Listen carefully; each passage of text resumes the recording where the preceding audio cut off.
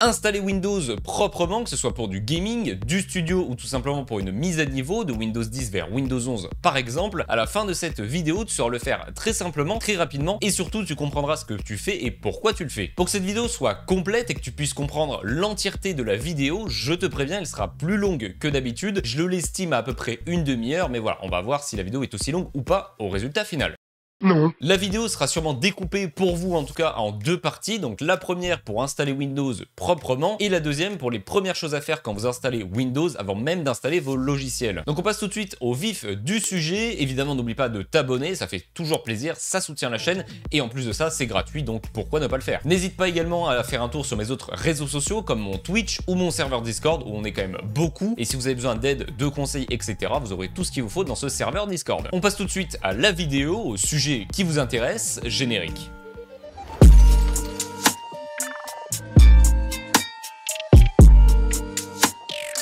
Donc tout d'abord, tu vas cliquer sur le lien en description pour télécharger l'ISO de Windows 11 ou alors l'image disque, tu appelles ça comme tu veux, mais en tout cas il va falloir le télécharger depuis le site officiel de Microsoft. Donc pour télécharger cette ISO, alors je précise que l'ISO, ça sera l'ISO 22H2 de Windows, tu cliques comme moi ici sur Windows 11, tu fais télécharger, t'attends un tout petit peu, tu vas sélectionner la langue, donc ici tu sélectionnes la langue qui te correspond, pour ma part français, ensuite tu confirmes et tu attends à nouveau, ce n'est pas très long, et tu vas pouvoir le télécharger, le fichier qui est juste ici. Donc tu cliques sur 64 bits download, télécharge et là ça va s'installer. Pour ma part, il me faut à peu près une minute pour le télécharger, donc si vous êtes fibre, ça sera plus ou moins rapide. Pendant que ça télécharge, tu vas pouvoir te rendre sur le site de Rufus. Rufus, c'est ce qui va te permettre de créer justement la clé bootable à partir de l'ISO que tu viens de télécharger. Donc pour télécharger Rufus, c'est super simple, tu vas sur le site en description encore une fois et tu cliques sur Rufus 3.20. Alors la version peut changer entre temps, mais il faut bien que tu cliques sur la dernière version et tu l'enregistres de préférence sur le bureau. Une fois que tu as les deux fichiers, alors très important, il va falloir que tu branches une clé USB sur ton ordi. Donc là je te montre par exemple dans mon cas, j'ai une clé USB que j'ai renommée Windows 11 parce que je vais installer Windows 11. Tu peux la renommer même avec la version précise de 22H2. Donc maintenant tu vas lancer Rufus. Donc pour lancer Rufus c'est très simple, tu double-cliques évidemment, mais oui,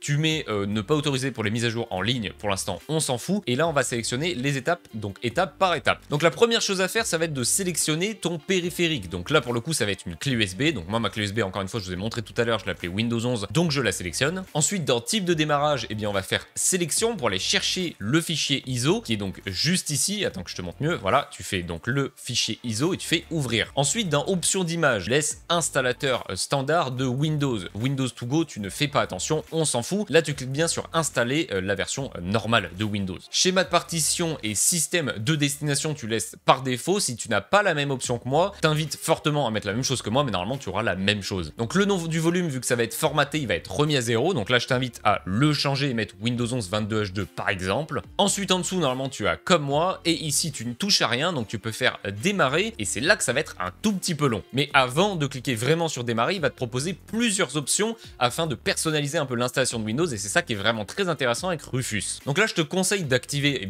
toutes les options, mais je vais t'expliquer quand même option par option à quoi ça correspond pour que tu puisses personnaliser si tu veux le mettre ou non. Donc là la première option elle va enlever la nécessité d'avoir 4 Go de RAM ou plus, le Secure Boot et le TPM, donc pour des ordinateurs qui ne sont pas compatibles de base avec Windows 11. Donc ça si ton ordinateur est déjà compatible avec Windows 11, autant ne pas le mettre. Si ton ordi pour le coup n'est pas compatible avec Windows 11, tu peux le mettre, mais forcément c'est déconseillé parce que c'est pas conseillé par Microsoft, donc vous l'aurez compris, c'est déconseillé. Le deuxième, comme je l'ai expliqué dans une vidéo, ça concerne tout ce qui est télémétrie et aussi les performances. Le fait de ne pas avoir un compte en ligne Microsoft va enlever la synchronisation de vos données, la récupération de vos données et l'envoi de données, etc. via la connexion internet, le processeur, etc. Donc ça fait quand même une belle économie de performance et en tout cas ça fait toujours des récoltes de données en moins. Là vous pouvez désactiver en plus la collecte de données, donc ça sera dans les réglages que vous verrez juste après, mais là ça sera du coup déjà désactivé pour la plupart des options. Ensuite, ça c'est des options vraiment de personnalisation. Définir un compte local, donc c'est ce que tu vas avoir vu que tu as décoché un compte Microsoft en ligne qui a le même nom que l'ordinateur que tu utilises actuellement. Donc moi ça sera le même parce que c'est mes deux ordis, mais toi si tu ne veux pas le même nom que l'ordinateur que tu utilises, tu peux décocher la case ou le changer ultérieurement après l'installation de Windows. Et la dernière option c'est pour définir les mêmes options régionales de ce PC par rapport au nouveau PC. Donc par exemple, moi encore une fois c'est pareil, pareil, ça va être français, France, donc là on pourra laisser pareil. Une fois que tu as sélectionné tout ce que tu voulais, tu peux faire OK, et là tu vas pouvoir mettre OK. Alors il précise bien que ça va supprimer tout ce qui est sur la clé USB, donc n'utilise pas une clé USB avec des choses importantes dessus, mais sinon tu peux mettre OK. Donc maintenant il va falloir que tu insères la clé USB dans l'appareil que tu veux réinitialiser, ou en tout cas où tu veux installer l'ISO, qu'il ait un OS ou pas, ça marche pareil. Donc là comme tu peux le voir, j'ai effectivement la clé USB de brancher avec écrit Windows 11 22H2, ou en tout cas le nom que tu as donné à ta clé USB. Donc maintenant que tu es sûr que ta clé USB est bien branchée, il va falloir que tu appuies donc sur le logo Windows et que tu redémarres ton PC, mais attention, il va falloir que tu restes appuyé sur la touche Shift, donc majuscule, pendant que tu fais le reboot. Donc là c'est ce que je vais faire.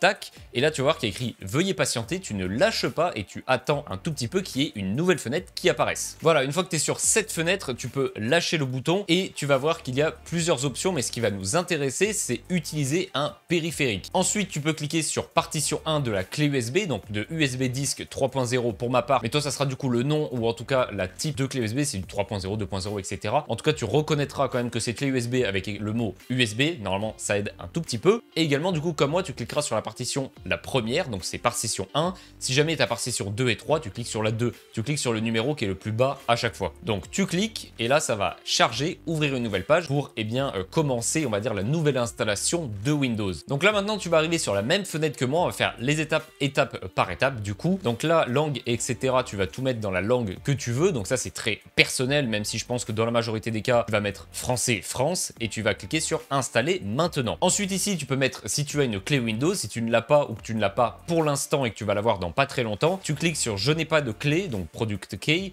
pour quand même installer Windows et installer la bonne version. Donc par exemple installer une version professionnelle si tu vas avoir une clé professionnel. Donc tu cliques sur professionnel, ne cliquez pas sur les versions N, c'est une version qui n'a rien à voir, cliquez sur la version normale, clique sur la version normale et tu fais suivant. Ici, bon, t'as pas trop le choix, mais tu acceptes les conditions. Maintenant, tu as le choix entre mise à niveau ou personnaliser. Alors personnaliser a l'avantage du coup, comme son nom l'indique, de personnaliser l'installation et de choisir si tu l'installes sur tel ou tel disque, et surtout de supprimer des partitions ou des données de certains disques. Donc évidemment, dans ce cas de cette vidéo, et même dans tous les cas, je te conseille quand même de mettre personnaliser. Et là, tu vois que tu auras une liste donc plus ou moins longue suivant le nombre de lecteurs que tu as, le nombre de partitions que tu as. Donc ce que je te conseille si tu veux vraiment reset ton PC correctement à 100%, c'est de supprimer l'entièreté des partitions que tu vois ici. Donc tu cliques sur chaque partition et tu fais supprimer, c'est ce que je te recommande très fortement si tu veux vraiment le moins de problèmes possible. Donc moi dans ce cas-là, j'ai créé une partition exprès pour pas démonter mon PC. Donc on va tout simplement choisir cette partition, évidemment tu choisis la partition que tu veux et elle sera plus ou moins grande en termes de taille de stockage. Moi c'est du 105 Go, mais c'était juste pour l'exemple. Tu cliques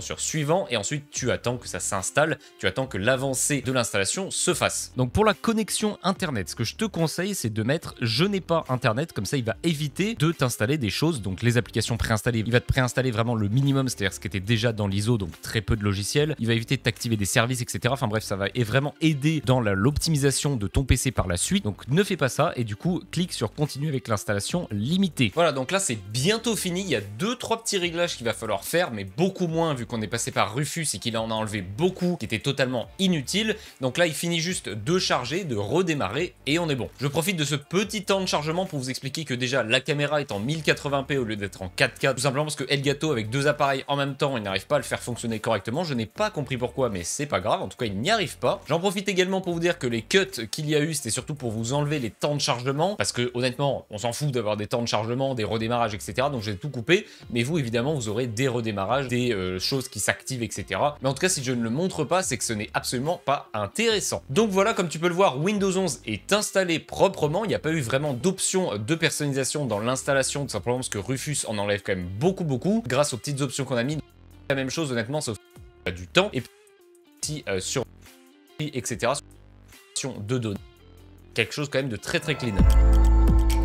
Donc voilà, maintenant tu sais comment installer Windows proprement pour ton utilisation, le personnaliser en termes d'installation et surtout comment créer une clé bootable qui peut toujours servir. Donc évidemment garde cette clé USB bien précieusement, mets-la à niveau de temps en temps s'il y a des grosses mises à jour, mais sinon tu peux garder cette version 22H2 qui suffit amplement. Je vous précise dans cette vidéo qu'il n'y aura pas de stream la semaine où vous regardez la vidéo, tout simplement parce que je suis à PGW, donc c'est un peu compliqué. En tout cas sachez que les streams vont reprendre correctement la semaine d'après. Donc évidemment si cette vidéo t'a plu, n'hésite pas à t'abonner, à activer la cloche, cloche, ça soutient la chaîne et c'est gratuit, donc ça fait toujours plaisir. Et évidemment, comme d'habitude, mes autres réseaux sociaux sont en description, comme mon Twitch où je fais des streams jeux vidéo et discussions autour du jeu vidéo. Également mon serveur Discord, si tu as besoin d'aide, tu peux aller directement dessus, ça fait plaisir, c'est gratuit encore une fois, donc autant y aller. Et sur ce, je vous dis à la prochaine pour la partie 2. Ciao, ciao.